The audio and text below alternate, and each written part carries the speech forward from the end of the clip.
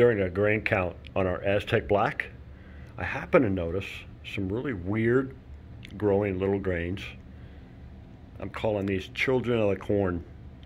And we all know how that movie ended up. So we are going to call these little guys out. They're really odd. Just the way that they deformed and just kind of broken the kernel down. So I don't think we're going to keep this in the batch, but I just thought it would be interesting for everybody to see. They're kind of funny, weird looking little grains.